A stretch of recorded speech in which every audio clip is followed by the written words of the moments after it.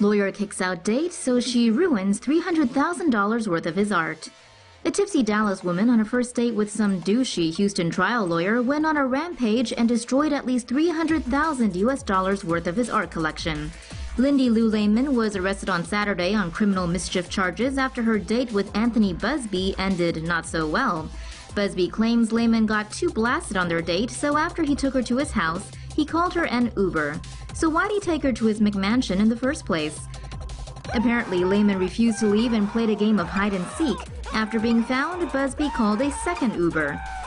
That's when Lehman apparently went bananas and tore down several paintings, including 2 Andy Warhol works together worth a cool mil, and poured red wine over some of them too. She also tossed around a couple of $20,000 sculptures and introduced them to the floor. Guess that's what happens when you're named Busby. You get stung. Like coloring by numbers? Keep watching. She might want to improve her selfie game.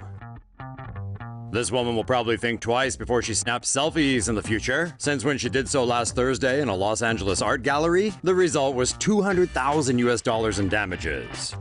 The woman was viewing an installation called Hypercane, which was a collaboration between Hong Kong artist Simon Birch and other artists including Gabriel Chan, Jacob Blitzer, and Gloria Yu.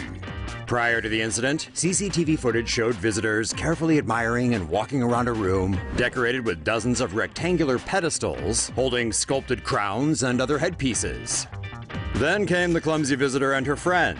Her friend used an actual camera to photograph the wondrous works. Meanwhile, the clumsy one decided to squat down and snap her selfie, which led to her falling backward into one of the displays, turning the entire exhibition into a game of dominoes. Yikes!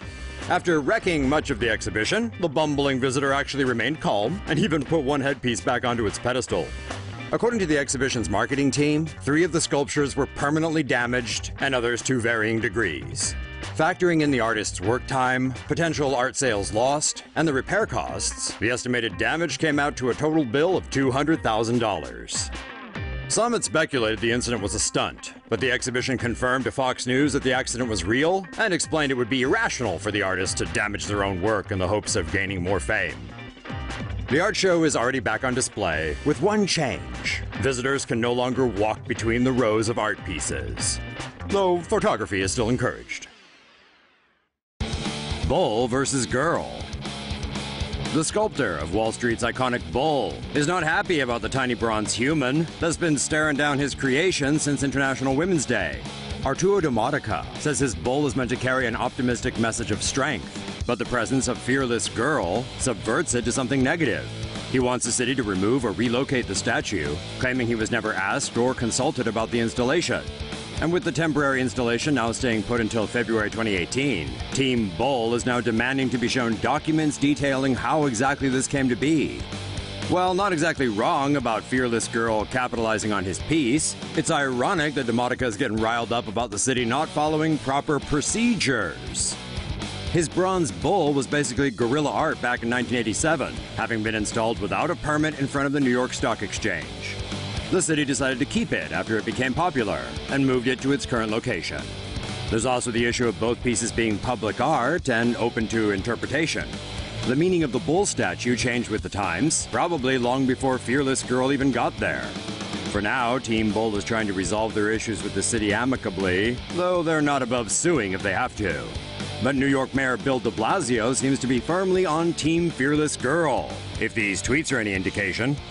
What's your take on this drama? Are you Team Girl, Team Bull, or Team I don't give a f***?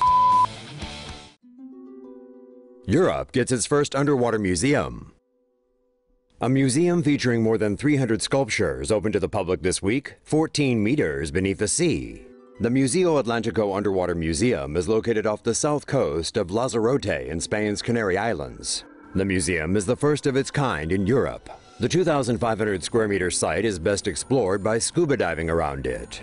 But if you don't want to strap on a wetsuit and oxygen tank, then it can also be viewed through a glass-bottom boat. The permanent sculptures are the work of British artist Jason Taylor. All the sculptures have been made with high-density pH-neutral concrete and no corrosive metals. That's so the artworks don't damage the marine ecosystem and will encourage life to prosper in the area, which is a UNESCO World Biosphere Reserve. Some of the works carry a political message, such as this piece depicting migrants crossing the Mediterranean Sea. The artist said it was a tribute to migrants who succeeded, but also to those whose dreams and hopes remain at the bottom of the sea.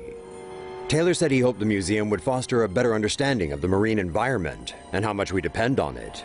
His first underwater exhibition was in Grenada in the Caribbean more than a decade ago.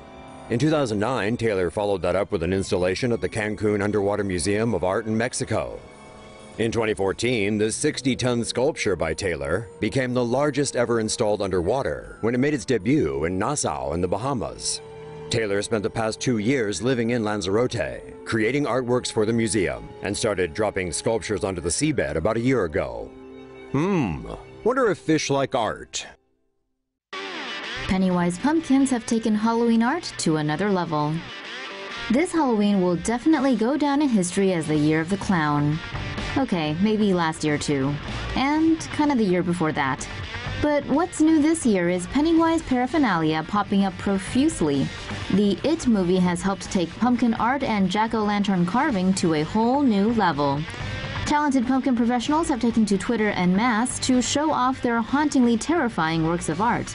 Some people went the painting route and came up with some crazy colorful creations, while others elected to go the traditional pumpkin carving path plus a pinch of petrifying Pennywise. But in the end, there can only be one true orange clown to rule them all.